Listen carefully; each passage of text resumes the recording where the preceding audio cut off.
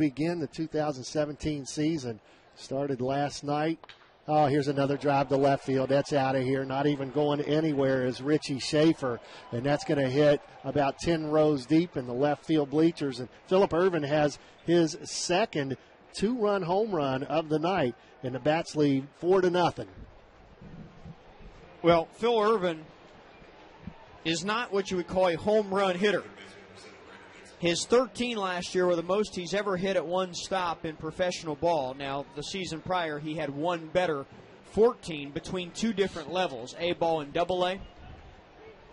But he